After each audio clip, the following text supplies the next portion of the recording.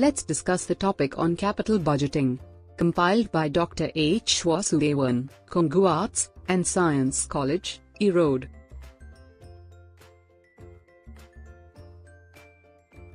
Payback period method is also known as payout period method, or payoff period method, or recoupment period method. Payback period determines the period in which the investment is recovered. The period of repayment is known as the payback period. Under this method, investments are ranked according to the length of their payback periods. Investment with a shorter payback period is preferred.